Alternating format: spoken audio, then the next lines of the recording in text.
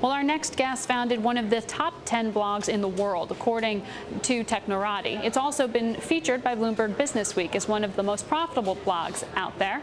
That's, of course, Pete Cashmore, founder and CEO of Mashable. He's here to talk about some of the top tech trends he's tracking right now. Pete, it's good to see you, as always.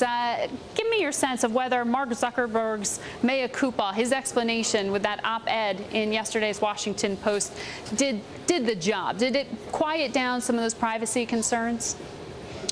Hi, Margaret.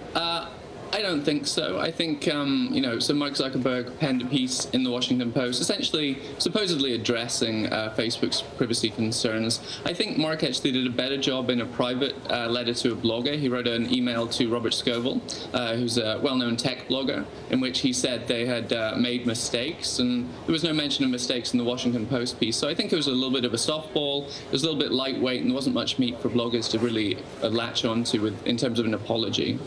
Well, in terms of what changes technically, I mean, what is going to be different about the Facebook experience? So Facebook has said that it's going to simplify privacy controls, which might mean that all those dials and levers might be a little bit simpler to operate. But really, I think the main objection was more that Facebook has been changing these without consulting users, has been making some parts of the privacy system opt out rather than opt in. So I don't think this is really going to address the core allegations from the critics. So give us a sense, though, I mean, do these concerns actually amount to much? I mean, there are absolutely real reasons to voice concern on the privacy front if you feel you've been violated, but does that actually cause people to disengage from Facebook? I don't think so, because there aren't that many options right now. There aren't many options for switching away from Facebook and having a similar experience. Sites like MySpace aren't really the same user experience. Twitter doesn't allow photo uploading. So there's no real direct competitor to Facebook to which everybody could switch.